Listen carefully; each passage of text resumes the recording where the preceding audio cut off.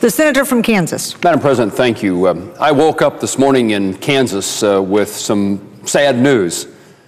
One of our state legislators, Bob Bethell, a 13-year member of the Kansas House of Representatives, died in a car wreck late last night.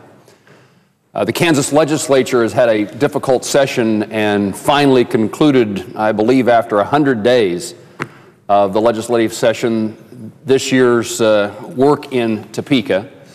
And one of our central Kansas legislators in the drive home from Topeka back to Alden, Kansas, was involved in a one-car accident, a fatality. And I rise tonight to pay respect to my friend and former colleague, Bob Bethell, and express my respect and gratitude for his public service and my care and concern, in fact, my love for his wife, Moran, their family and friends. Bob Bethell was, I suppose you could call him a great politician in the sense that his constituents loved and admired him, they respected him, they cared about him. He could be called a great politician because in Topeka he was someone whose voice was listened to. But nothing about Bob Bethell really was a politician. Bob Bethell was a person who was a Baptist minister in his small hometown. He loved God greatly. It's the focus of his life. He loved the people that God created in his community and across Kansas, and in fact became the administrator of a nursing home because of his care for senior citizens. And it was that extension of his care for seniors that caused him to want to serve in the legislature, to extend that opportunity to make a difference in the lives of the people he cared for in his profession with public policy decisions that were important to them and their future, their families in Topeka, Kansas. And again, I would say that there's nothing political about Bob Bethell. He was respected and someone that everybody enjoyed being around, but it wasn't because he as a politician calculated what the right answer was or how to get along with people or took a poll to discover what the issues were that people supported.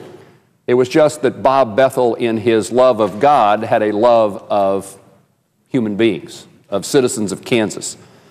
And so you would see Bob Bethell with a smile on his face at every parade, at every community meeting.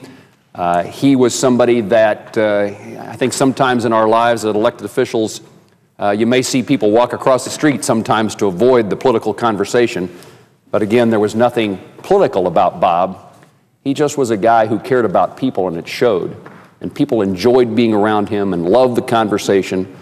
And he worked hard at being a constituent service-oriented member of the Kansas House of Representatives.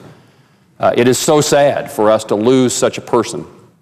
And I hope that Lorraine and family and friends in Alden find comfort in the belief that God will care for Bob Bethell in the life hereafter. They believed that in their lives. They demonstrated that to people across Kansas, and their focus was a love of others. It's a role model for all of us to make certain that we focus on the things that really matter, not the public opinion polls, not the calculation of how to get along with people, but the idea that we in public service are given an opportunity to make a great difference in the lives of others.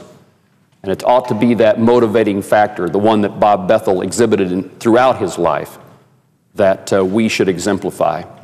So Rob and I, my wife and I, extend our greatest sympathies and care and concern to people across Kansas, but especially to the family and the folks who know Bob so well in his home district, the 113th House Representative District in Kansas.